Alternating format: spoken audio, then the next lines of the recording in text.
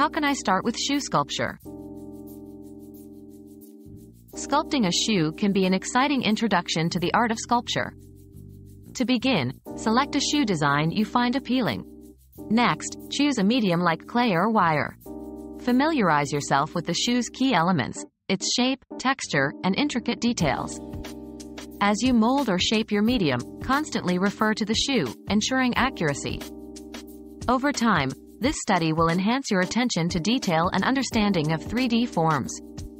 Remember, the journey is as valuable as the finished piece, so enjoy the process.